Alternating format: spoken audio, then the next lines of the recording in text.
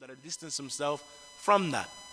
From the manifestations of the shirk that was present in and among the Jazeera is manifestations, ikhwan, of shirk related to their adat and their customs. Al-halif, mathalan, bil-aba, swearing by their fathers. As far as swearing by their fathers is concerned, then it was common among them. Or swearing, ikhwan, by Allah and ar-rahim, swearing by Allah and the womb. Not only did they used to swear by their fathers, but they would swear by Allah and the womb. And so they would say, Anshaduka billahi wal rahim. That they would take an oath by Allah and the womb. And some of the scholars of Tafsir mention that this oath that they used to take by Allah Azza wa Jal and the womb is that which Allah Azza wa Jal has mentioned, as occurs in the statement of Allah Azza wa Jal, وَاتَّقُوا اللَّهَ الَّذِي تَسَاءَلُونَ بِهِ وَالْأَرْحَامِ وَالْأَرْحَامِ إِنَّ اللَّهَ كَانَ عَلَيْكُمْ رَقِيبًا. Allah Azza wa Jal mentions, fear Allah, the one whom وَاتَّقُوا اللَّهَ الَّذِي تَسَاءَلُونَ بِهِ, the one who you seek your needs from, or the one who you ask of. وَالْأَرْحَامِ, and al-arham. From the scholars of Tafsir are those who say, why did Allah Azza wa Jal mention the arham here? From them are those who hold that it is a reference to being mindful concerning your arham, being mindful concerning the wombs and fearing Allah as it relates to them. That is, fearing Allah as it relates to your mothers, your grandmothers, your women folk. While from them are those who held that the ayah is a reference to fearing Allah Azza wa Jal, the one who you ask for your mutual rights from, and the womb who you used to swear by likewise, or the like of which you used to swear by. So Allah Azza wa Jal, in that verse, on the basis of the position that was held by some of the scholars of Tafsir, they mentioned that Allah Azza wa Jal highlighted to them the fact that they would swear by the womb, and that was a reminder of the fact that they would do so. And so they should fear Allah Azza wa Jal in regards to their oaths and in regards to the wombs that they used to swear by. And that then was from the manifestations of the affairs of shirk. Among them was the usage of the tama'im, that is, they would use the tamima and hold and connect them to themselves, to their children, and they would wear talismans that would, or that they believed would protect them. And that of course, ikhwan, is from the manifestations of shirk. They would perform ruqya, but their ruqya was done with the hayya and with the aqrab. That is, they would perform ruqya with snakes, and they would perform ruqya with scorpions. And from them were cases of individuals who would die, pass away, because they were bitten by those snakes that were used for the ruqya. And so the individual comes along to try and cure him, he ends up killing him. And that was from the manifestations of Jahiliyyah. Similarly, from their manifestations is that they would swear by the malaika, and they would claim that the malaika, they were the daughters of Allah Azza wa Jal. And so Allah Azza wa Jal dispraised them for this claim. أَفَأَصْفَاكُمْ رَبُّكُمْ بِالْبَنِينَ وَاتَّخَذَ مِنَ الْمَلَائِكَةِ إِنَاثًا. Did Allah Azza wa Jal, or did Allah choose for you sons, but you choose for Allah Azza wa Jal inatha? Yani you choose for Allah daughters? And that is, that it wasn't that Allah Azza wa Jal was dispraising daughters, but that you choose for yourselves and praise yourselves on the basis of having sons, but then you attribute to Allah Azza wa Jal daughters, that which you wouldn't even attribute to yourself. And that is not to say in any way that Allah Azza wa Jal attributes to himself any sons. But how is it that you people judge? Similarly, ikhwan, from the manifestations of their jahiliyyah is that they used to make the Jinn shuraka. That is, they would consider the Jinn partners with Allah subhanahu wa ta'ala. And them considering the Jinn shuraka is either that they would seek refuge in the Jinn, or that they saw and held that the Jinn were partners with Allah subhanahu wa ta'ala, just as the other mushrikun, when they would worship their idols, they saw that those idols were partners with Allah subhanahu. And Allah Azza wa Jal has made the affair clear. وَجَعَلُوا بَيْنَهُ وَبَيْنَ الْجِنَّةِ نَسَبًا. That Allah Azza wa Jal mentions, as occurs in Surah Safat, that they make between him and the jinn lineage and a relation. وَلَقَدْ عَلِمَتِ الْجِنَّةُ أَنَّهُمْ مُحْضَرُونَ إِنَّهُمْ لَمُحْضَرُونَ. But indeed the jinn knew that they were to be gathered before Allah Azza wa Jal. And the jinn themselves knew that they were to stand before Allah Azza wa Jal to give an account. But you human beings were individuals making or likening them and making partners with the jinn and Allah Azza wa Jal. Similarly, they would seek refuge in the jinn. They would enter into particular valleys and they would ask the sahib and the companion of that valley to protect them. And so they would call upon the jinn of the valley in order to protect them. But that would only increase them, ikhwan, in weakness, in shar, in evil and in sin. As Allah Azza wa Jal informs us, وَأَنَّهُ كَانَ رِجَالٌ مِنَ الْإِنسِ يَعُودُونَ بِرِجَالٍ مِنَ الْجِنِّ فَزَادُوهُمْ رَهَقًا. That indeed a group from among the ins, from among mankind, they sought refuge in a group from among the jinn, and they only increased them in sin. And so the affair of the bond between the human beings and the jinn, calling upon them, utilizing them, was something well known, ikhwan, among them. In fact, from the Sahaba and from the companions of the Messenger sallallahu alaihi wasallam, there were those who were well known for having this companionship and having this relation between themselves and the jinn.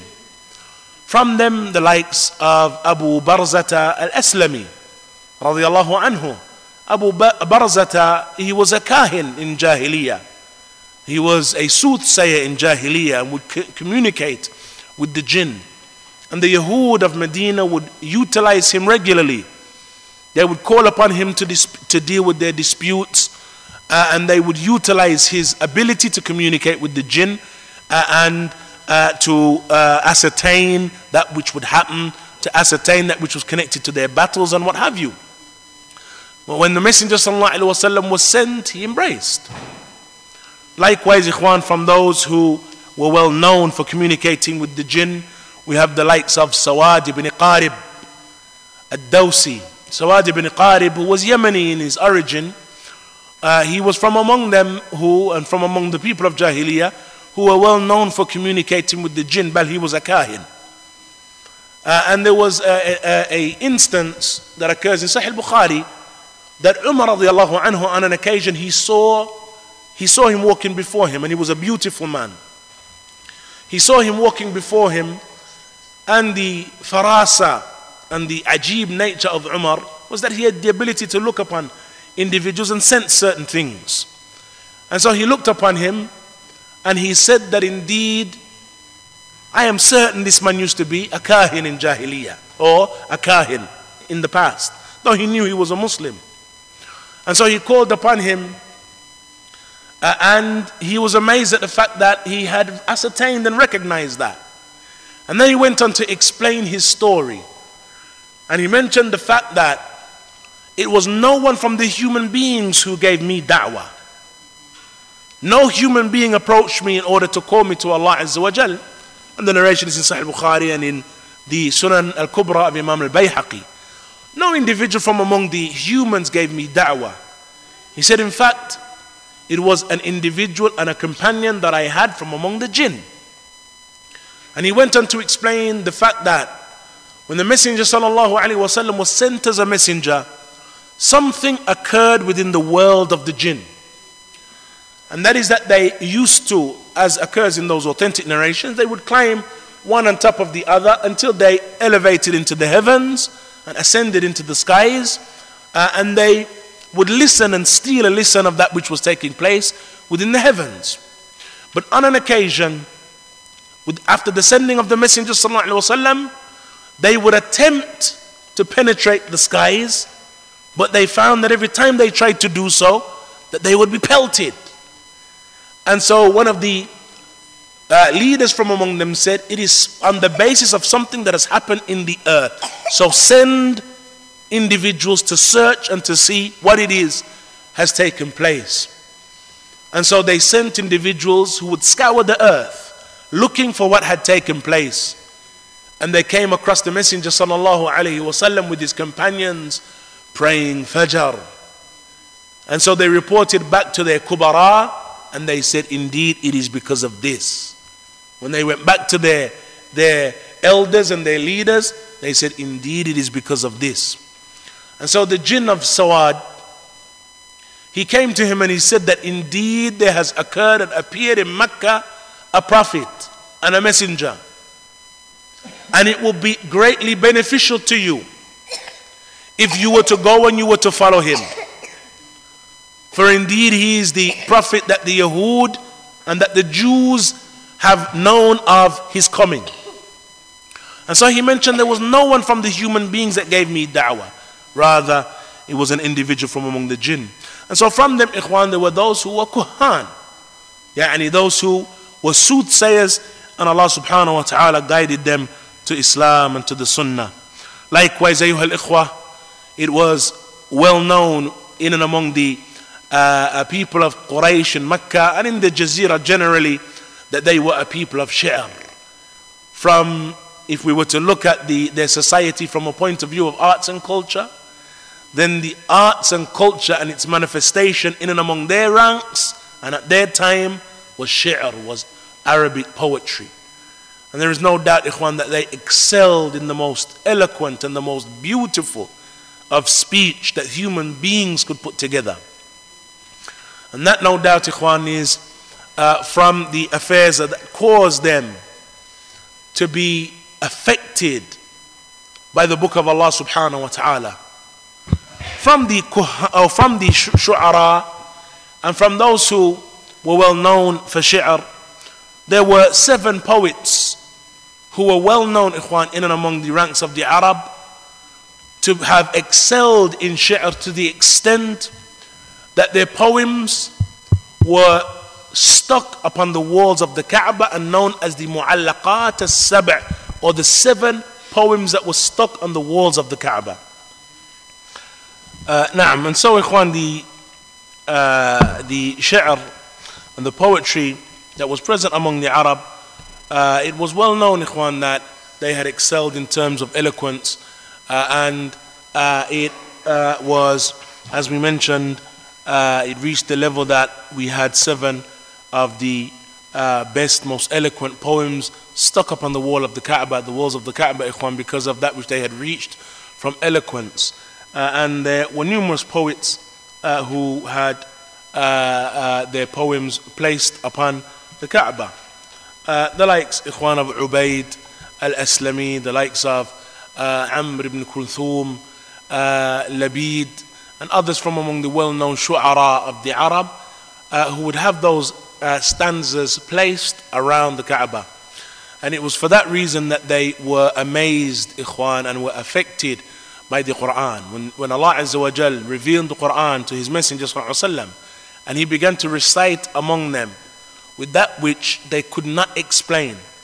And as we've mentioned previously, ikhwan, the poetry of the Arab, it usually fell upon certain what are known as abhur, or on certain syllable forms. That those syllable forms, you found that the poetry of the Arab never left those syllable forms. They were upon certain forms and structures. Al-Bahr, Al-Tawil, Al-Bahr, Al-Qasir, and the various different forms that those lines of poetry fell upon.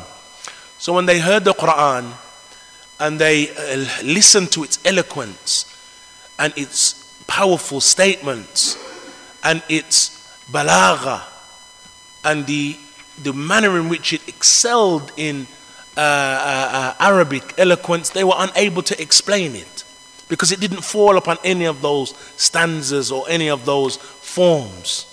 And so they couldn't refer to it as poetry because it didn't fall on any of the well-known forms and structures of poetry.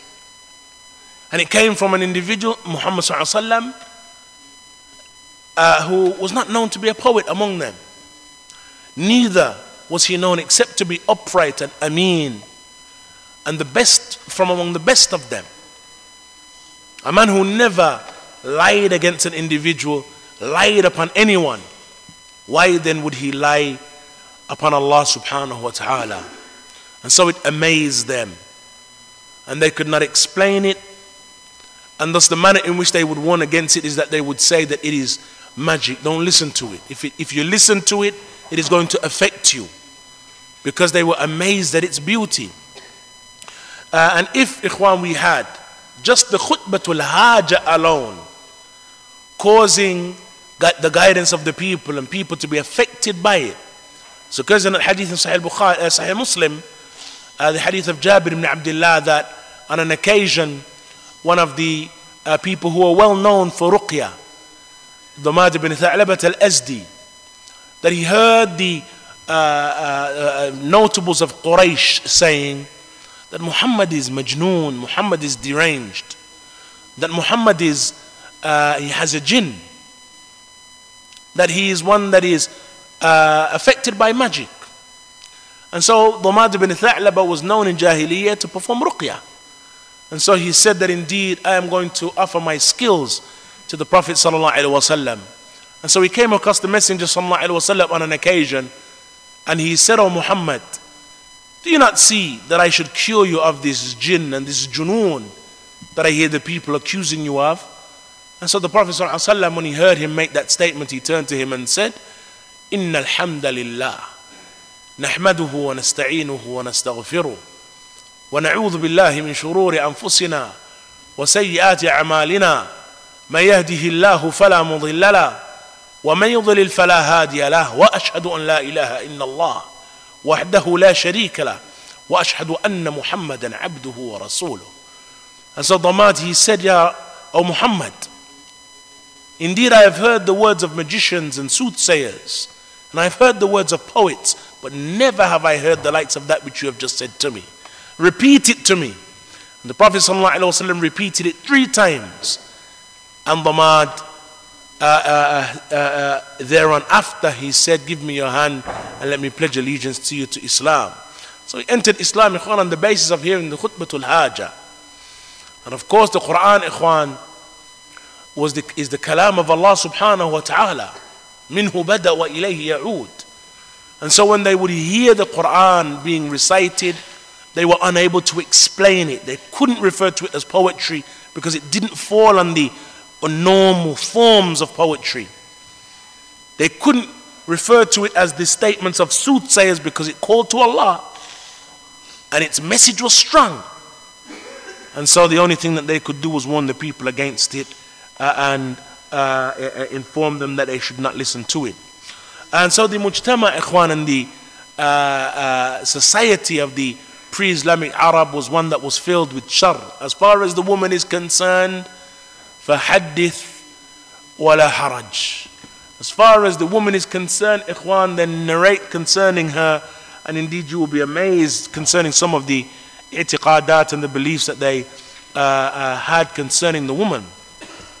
From them is that they used to hold, of course, ikhwan, that the woman, she was not a part, in essence, she was not a legitimate part of their qabila. That they used to hold that the qabila or the tribe was that which was constructed of the men. The men from among their tribe, they were in essence the qabila. And the women, they used to look upon them as a source of weakness for the tribe. Since the man is the one that participates in battles, he is the one that goes on to have sons that will continue the lineage of the tribe and so on. And so the woman was seen as something that weakened the tribe. And that is when the practice, or why the practice of wa'adul banat began to become manifest.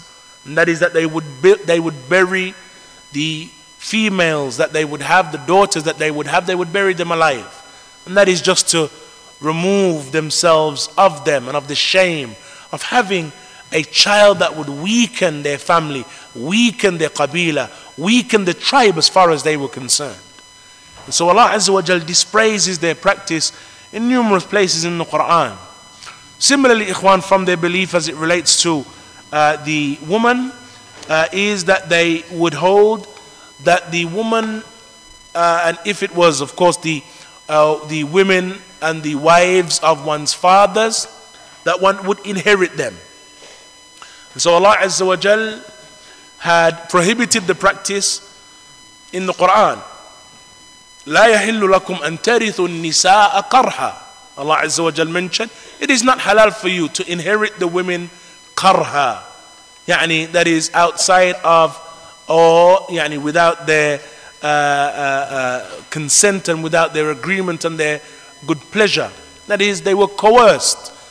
And what would happen, or how that would manifest, is that a man, if his father would pass away, then he would inherit his house, he would inherit his cattle, his land, his property, and he would inherit his wife. And that, of course, is the wife that was other than his mother.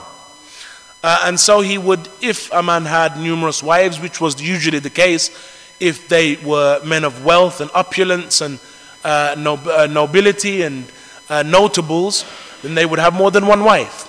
When their father would pass away, then they would inherit the wife of their father. And the inheritance of the wife of their father would manifest in a number of ways. Either when they would inherit their wife, the wife of their father, either they would marry them. And so it was one's father's wife, but now it is my wife. And so they would marry the wives of their fathers.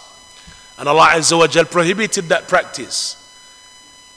Allah Azza wa Jal mentions, وَلَا تَنْكِحُوا مَا نَكَحَ آبَاؤُكُم مِّنَ النِّسَاءِ إِلَّا مَا قَدْ سَلَفَ. Do not marry the women that your fathers have married except that which has passed. So Allah Azza wa Jal made that practice haram. Or secondly, that they would marry their wives, and their fathers' wives, to individuals that desired to marry them for a steep price, and they would keep the mahar. And so the wife then of their fathers became like an object that they would use to profiteer from.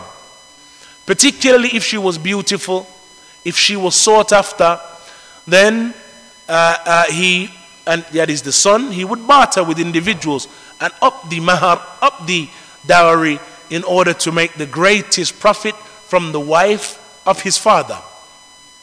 And so whomsoever made the biggest offer, then he would marry her to him. Or thirdly, that they would prevent them from marriage completely. And that is that they would prevent them from marrying again, so that the wife would remain in the home until she died. And then when she died, they would take their inheritance. They would take all of their wealth. And so the woman may have possibly been one that was notable, one that had wealth and was or had a fair level of opulence.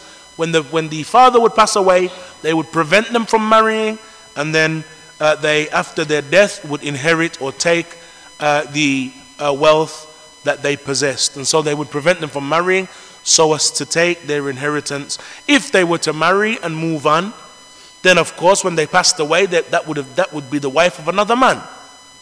So they would prevent them from marrying ikhwan in order to benefit from them. And so Allah Azza wa Jal established in the Quran numerous verses prohibiting those haram practices and those jahili practices. And Allah Azza wa Jal legislated for the women mirath, inheritance. يوصيكم الله في أولادكم للذكر مثل حظ الأنثيين.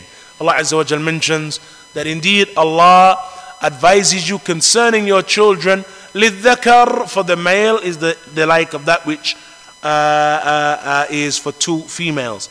And so they would inherit. Na'am, the inheritance of the male and the female were not the same, but that was, as our scholars have mentioned, for no reason other than the fact that the males were the breadwinners, and they were the ones that were to spend from their wealth, and thus Allah Azza wa Jal gave them a greater portion, while the women, their wealth is their wealth, and it is not upon them to spend or to be breadwinners and give ikhwan or spend upon their families and what have you. Now, similarly, as it relates to marriage, then the forms of marriage that they had in Jahiliyyah, ikhwan, were many. From them, there was the nikah known as Nikkah Ul Istibdaa. Nikkah Istibdaa, as occurs in a hadith in Sahih Bukhari, hadith of Aisha, it would occur and manifest in that a woman would have a large number of individuals come together. In some narrations, some 10 or so men. And those men would have relations with that woman. After all of them had relations with her, and then she became pregnant, she would choose who the father was from those 10. And so it was more than likely not the father.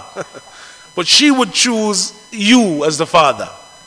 And so he would then be considered the father of that child. Or we had the nikah known as Nikkah Ul Badal.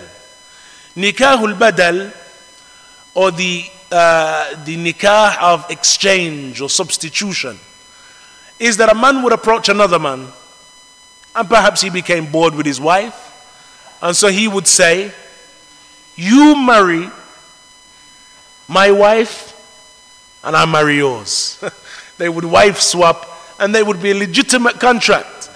And so he would marry his wife and he would marry his, and he would start a new life with the wife of his friend, the wife of his companion, and he with his wife. And it was known as Nikkah Ul Badal. Similarly, from the forms of nikah was what is known as Nikkah Ush Shigharr. Nikkah Ush Shigharr is that a man would approach another man and say, I will marry my daughter to you with the condition that you marry me to your daughter. Or I'll marry my sister to you with the condition that you marry me to your sister. And that was known as Nikkah Ush Shigharr, and there would be no mahar.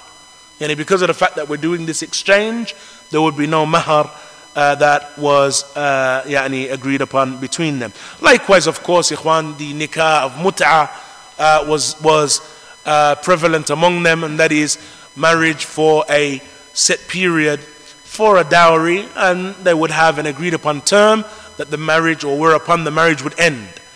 And na'am, it continued to be a practice into the beginnings of Islam until it was prohibited by the Messenger sallallahu alaihi wasallam. And so the prohibition then, as the Prophet sallallahu alaihi wasallam mentioned, is until Yawm al-Qiyamah.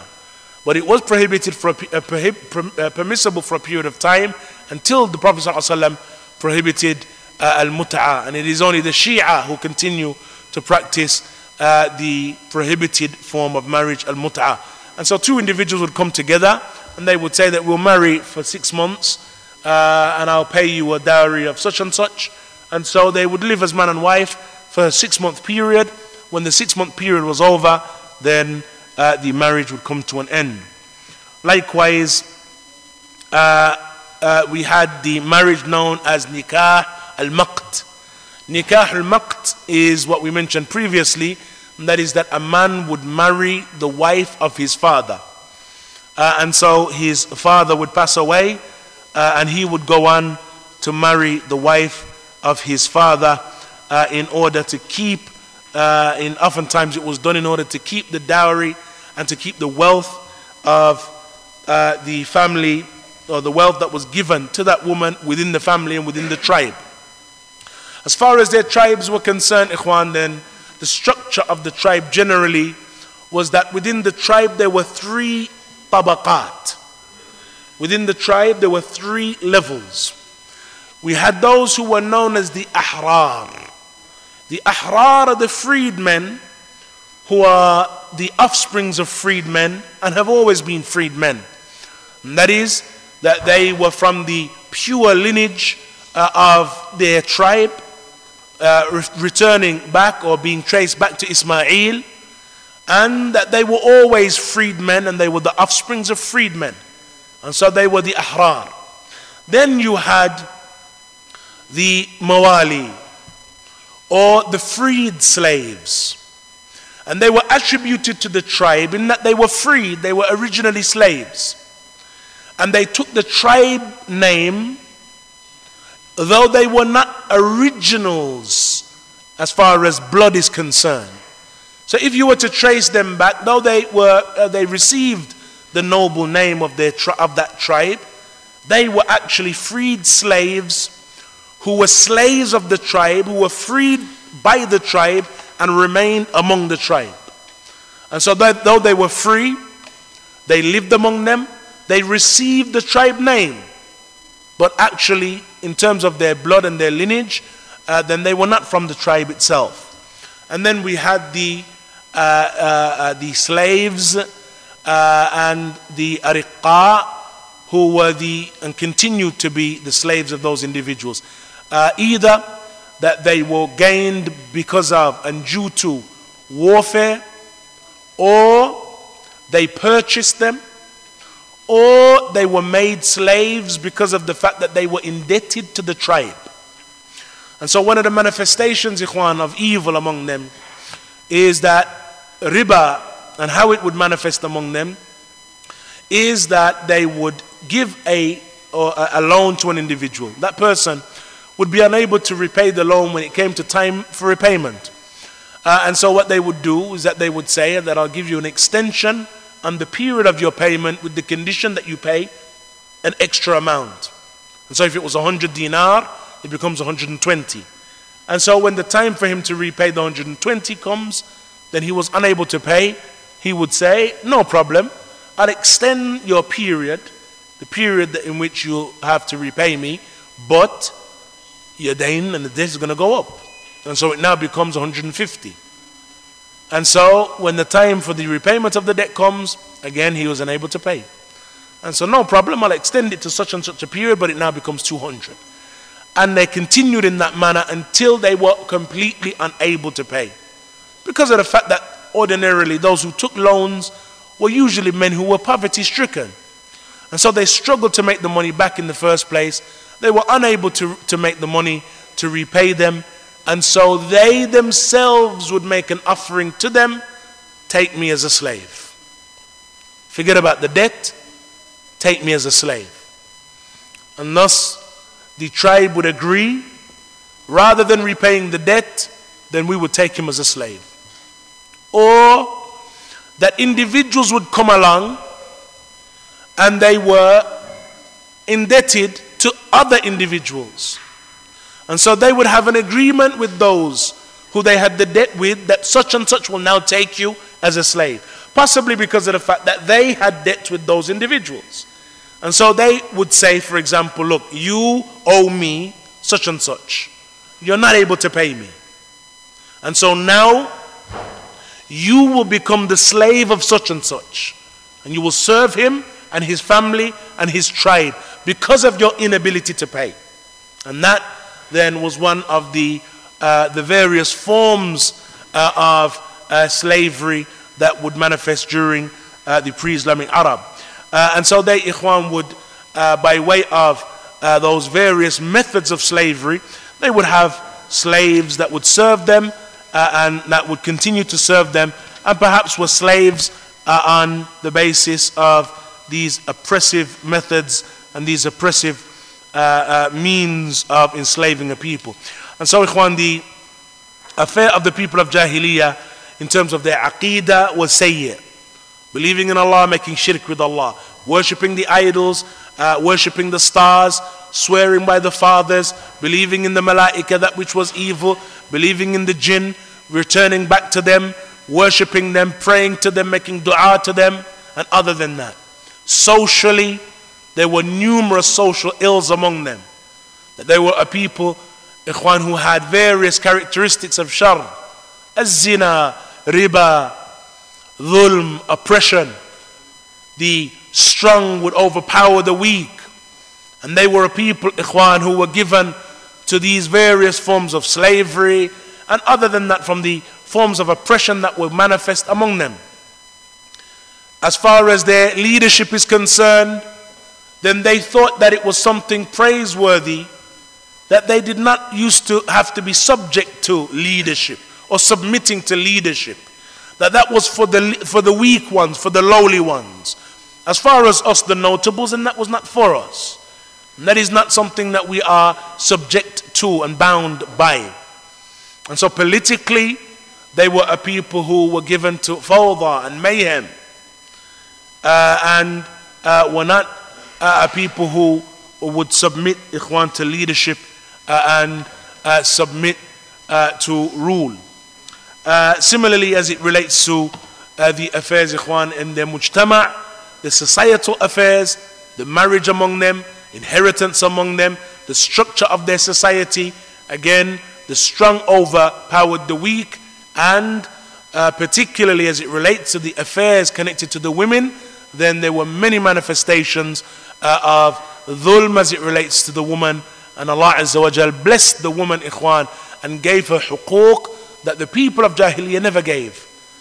That there were various rights that the people of Jahiliyyah never gave, ikhwan, to the woman. Allah Azza wa Jal gave, with the revelation of the Quran, various rights to them, and made various prohibitions against the practices connected to women prior to Islam. In fact, many of those practices, even Western women were not afforded those rights until very recently.